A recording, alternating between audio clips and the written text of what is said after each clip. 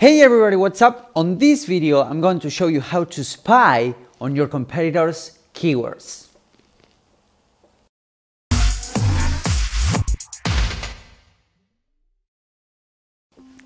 Hey guys, what's up? Hernan Vazquez here. Welcome to another video, and thank you once again for the support, the amazing amount of comments and everything that you guys have been giving me.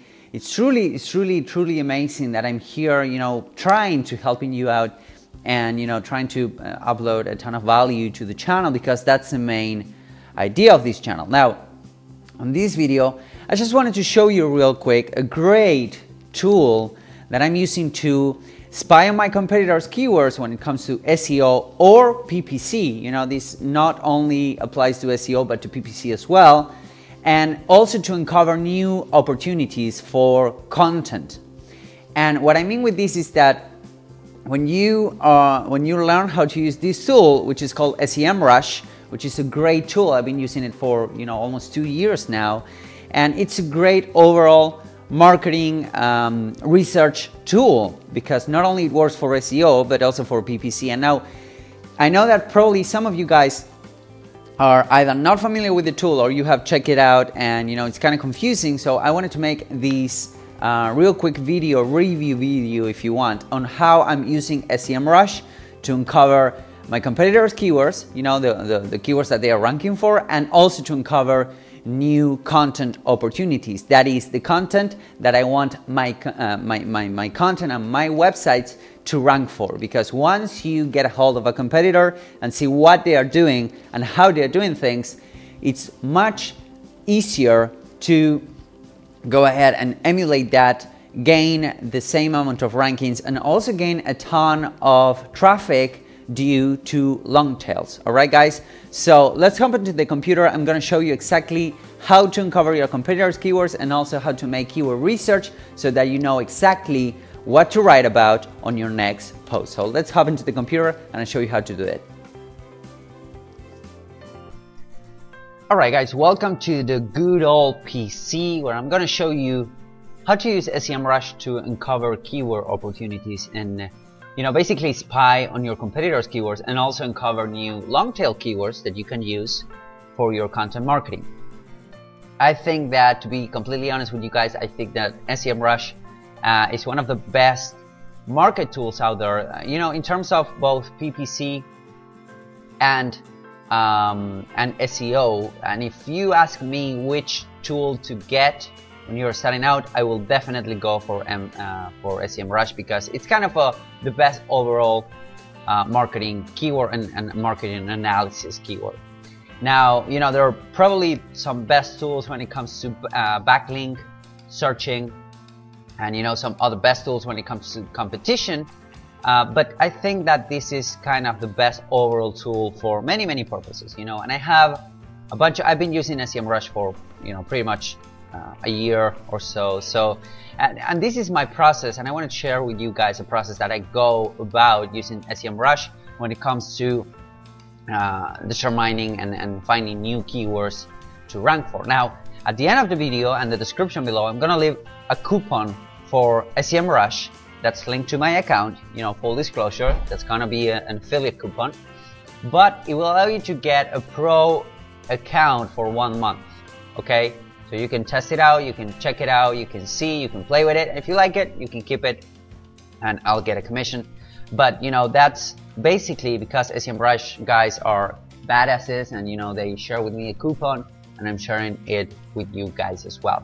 So that's going to be in the description below. All right, so let's dive right into it. So on here I have, anytime you put something here, like I have, let's say that you have a competitor here. On this particular case, I have moz.com, all right, which is an authority website, and it has like 252,000 organic search. And you can see here it had, it peaks, but it's pretty much growing overall, from January or maybe mid 2013 to today, and it's growing, it's growing decently. So this will be your competitor. All right, so you can do domain overview and phrase overview. I'm going to do domain overview because I want to see what's going on with Moz on the US.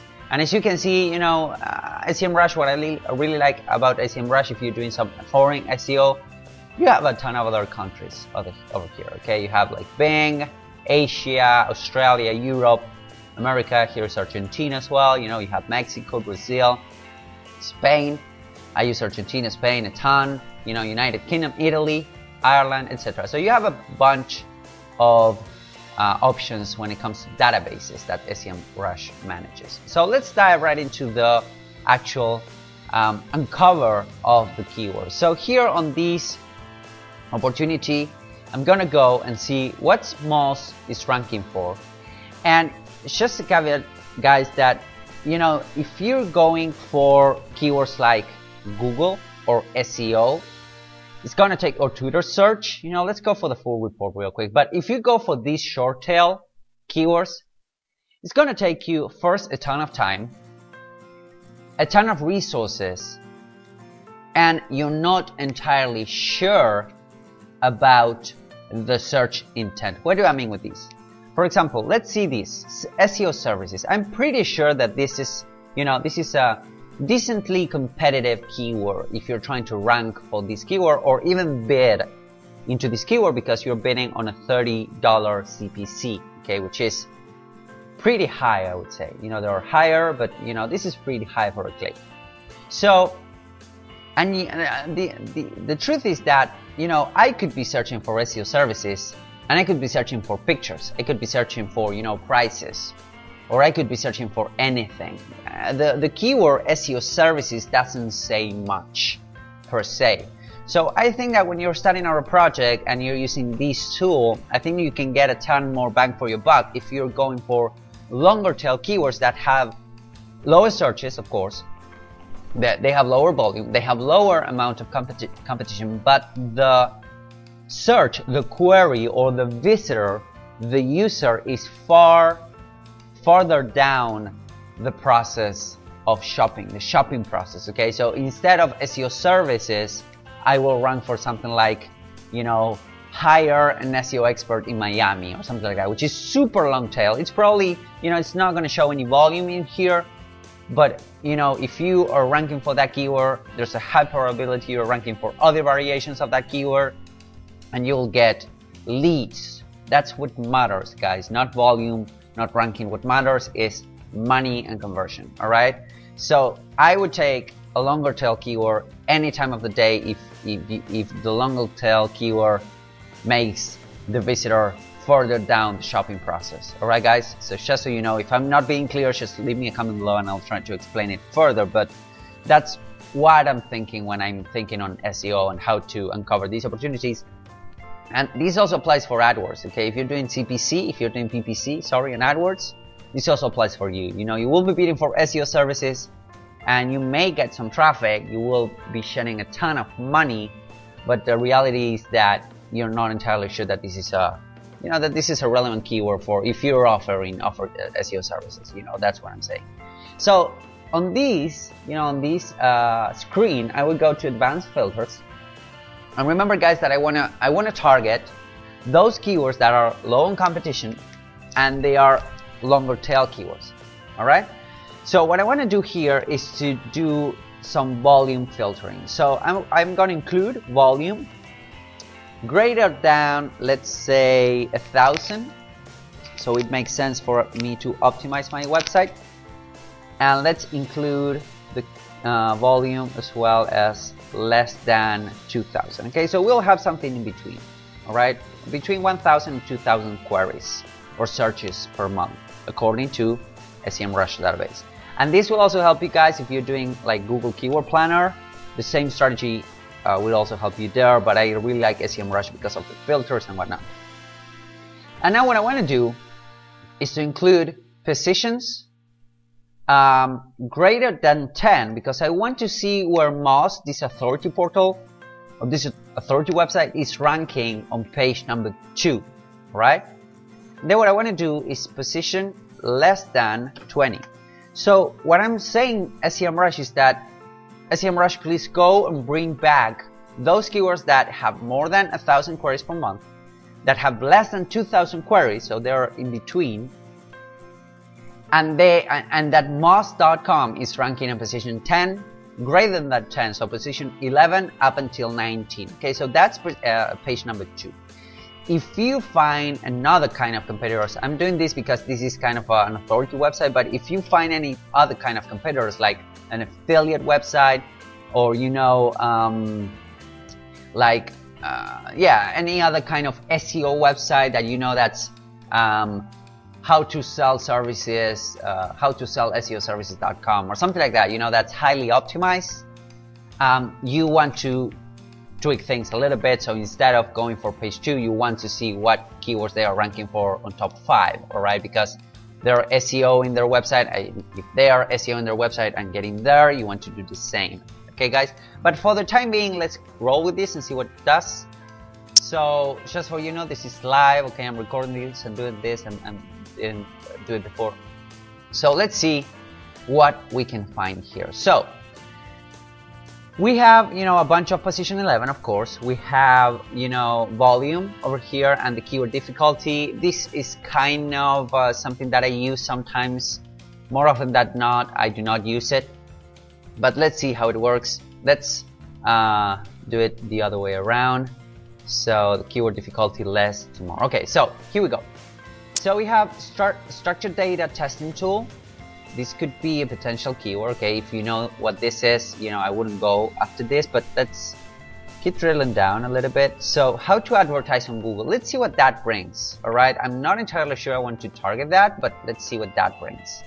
So, well, we have google.com/ads. Okay, we have entrepreneur.com, HubSpot. There's a bunch of WikiHow. There are a bunch of big authority websites, so I probably wouldn't go through that route. But let's see what we can find here. Digital Marketing Manager salary. Let's see what that brings. Okay, see what that brings, and then we have PayScale, Glassdoor, Indeed, Marketing Terms, Digital Marketing Institute, ww1salary.com. We have a PDF, which is a good sign. We have a PDF. We have another PDF here, which is a good sign. We have these IE, which is kind of a weird extension. So all in all, I would say that we have Digital Marketing Manager salary. This is an exact match. So they are definitely optimizing for this. They are optimizing for this. They are optimizing, well, they do not have it exactly on the description. But I would say that this would be a fairly competitive keyword, maybe medium competition, a medium to low competition if you want to do this.